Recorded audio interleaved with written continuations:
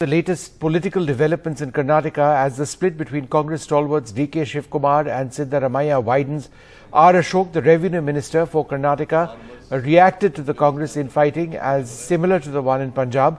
The squabbling between the two big faces of the Congress began after supporters of both sides began promoting their respective leaders as the next chief ministerial candidate from Karnataka.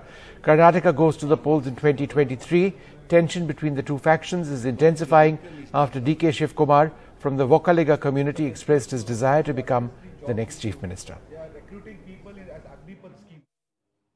What happened in Punjab, same thing happening in Karnataka. They are fighting, infighting between the Congress president, opposition leader, some other caste leaders in Congress. That inner politics. That they were making a caste politics. The caste politics will not run here. As an opposition, they are not visited anywhere in the Karnataka. They are not supported who is suffering in the flood area. So Congress infighting. Next election, Congress will go to third place.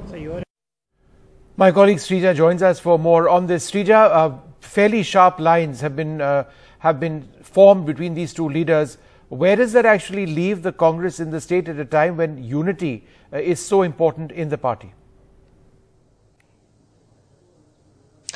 Well, right now the split is wide open because on one hand you have two tall stalwarts, especially from the Congress. You have on one hand DK Shivakumar. He is the Congress president here in Karnataka. On the other hand, you're also looking at Siddaramaiah, who's the leader of the opposition. Yes, of course, the two factions are divided at the moment. In terms of as far as DK Shivakumar is concerned, there are several of the loyalists and supporters who are backing DK Shivakumar, who also say that he could be the next chief ministerial candidate as far as Karnataka goes. On the other hand, you see in the next few days, there's going to be a huge program that's been organized for Siddaramaiah, the leader of the opposition, who's also the former chief minister of Karnataka. This is to mark his birth anniversary. This is in a form to show his, that he is able to garner maximum support here in Karnataka.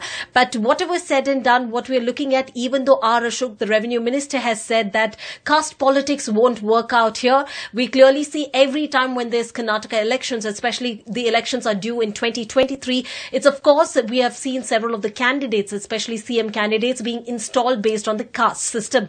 So if you're talking about the caste itself, the voting system here, we're looking at the Lingayat taking the top of at least 17 to 18% of Karnataka's vote, which is one reason why we understand, even now, especially even though B.S. Yediyurappa was asked to step down from his position, we see BJP has always seen him as the tall leader as far as the BJP is concerned. On the other hand, you're looking at as far as the Congress, where the divide is wide open here. But however, you have several of the leaders itself within the Congress and the BJP talking about it is for the Congress High Command to decide who's going to be the face of next Congress chief ministerial candidate. All right, thanks very much, Rita, for sharing those details with